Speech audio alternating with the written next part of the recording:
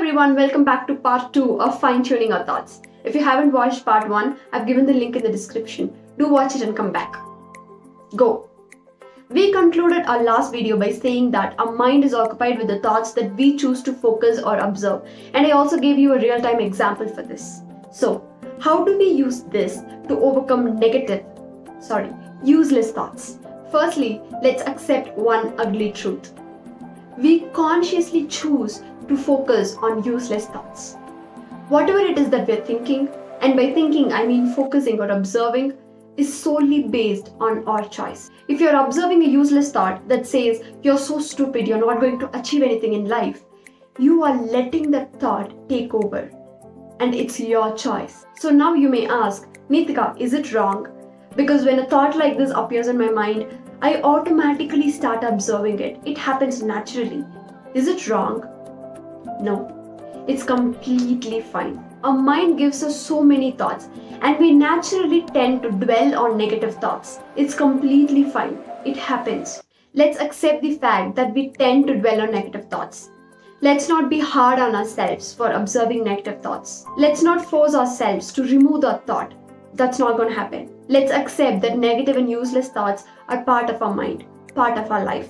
So the very first step in overcoming negative thoughts is to accept that negative thoughts do come and it's not a flaw or fault. The second step is awareness. If we want to overcome negative thoughts, we should be able to spot ourselves observing that thought. Sometimes without our own awareness, we start observing a negative thought and we go deep into it. And by the time we know that we're observing a negative thought, we are so deep, it already started disturbing our mind and killed our time as well. Now this is where being mindful comes in.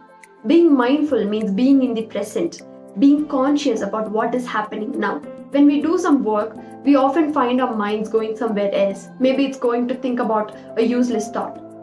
Be aware that your mind is going somewhere else. To be aware, to spot your mind drifting, it is important to be mindful. It is important to be in the present, so that whenever your mind drifts, you will be able to say. One important thing to understand is we can't bring awareness just like that. It takes time, it takes practice. Start by noticing one thought per day, and slowly, day by day, we can improve through practice, and we will be able to completely be aware of our thoughts. Do not force anything. Take it slow. Once you're able to become aware of your thoughts, once you're able to spot whenever your mind goes into that negative thought, you can overcome that negative thought using the next step. Third and final step is to overcome our negative thoughts. How? Let's say you're having a negative thought and your mind starts observing it. Option 1, which is widely suggested by a lot of people, is to replace that negative thought with a positive thought. Well, there's nothing wrong with this, but some people might feel like they are forcing their negative thought with a positive thought. Also, it needs a lot of practice. It can be hard and we may give up. Second option is, when your mind starts focusing on a negative thought, go with it. Give yourself the time. Observe that thought to how much ever extent you want. Once you're done, come back and start focusing on the work you are doing. Next time, when the same thought appears, give yourself less time. Observe and come back. Gradually, you'll get to a place where your mind drifts, start observing this negative thought. You'll give it a few seconds and come back. Third option is very similar to second one, but we add some spice into it. When your mind drifts, you start observing the thought. But when you're observing it, see if you can find something positive or something empowering from that thought. For example, let's say you're thinking about a rejection that you faced in the past. Try to find something positive in there. Maybe it made you work harder. Maybe it got you into something better. Or maybe the rejection motivated you to learn more. See if you can get something good out of that bad thought. So that next time when the same thought appears, you can simply say, oh, it actually helped me. I have my lessons.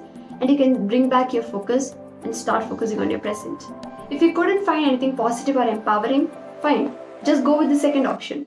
But the key here is time. Give yourself enough time. Time is the major factor in letting go. I hope these suggestions would help. Let's accept ourselves. Let's accept our minds. Accept how it thinks. Accept the negative thoughts. Accept the overthinking. Accept first. Don't be hard on yourself. Don't force yourself. And then take minor steps to change it. Let's remember not to force anything. Forcing only makes things worse.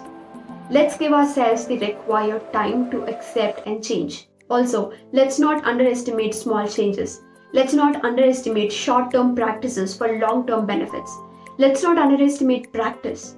More importantly, let's not underestimate our mind and what we can do with it. Remember, acceptance, awareness, only then overcoming. Hey everyone, if you're new here, please hit the subscribe button. Thank you so much for watching. See you guys next week.